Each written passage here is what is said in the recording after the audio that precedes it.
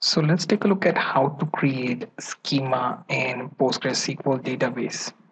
So first thing, in Windows, go to all programs and start PostgreSQL service in the background. Once you start that, you can open PostgreSQL shell or in command prompt.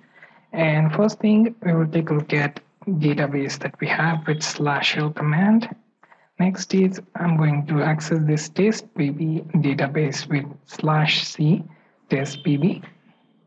After that, I can simply enter into my test.pb database, and here I can create a schema for my available set of database table. So I can use select star from company and check out that I have company under my test.pb database.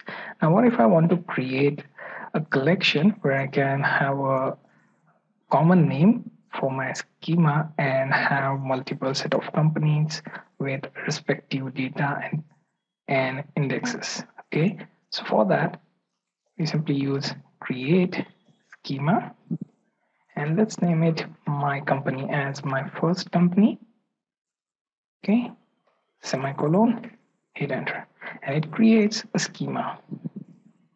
Okay, now you can create table, and here you can use my company dot, let's say company 1, and then you can add your data such as, let's say, ID, integer, name, text, name, text, email, text. Okay, and that's pretty much it.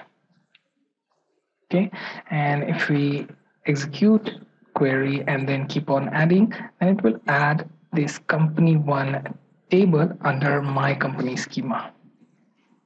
Okay, as you can see, so if I want to check this table, so select star from my company dot company underscore 1, then semicolon, and I have my 3 columns created with 0 rows. Now I can go ahead normally run insert query and add the content into this table. But as you can see, I have created a schema named my company and adding company 1, company 2, and so on under this schema, so that I can have a better collection of database under that schema, and I can use indexes and other operations on it.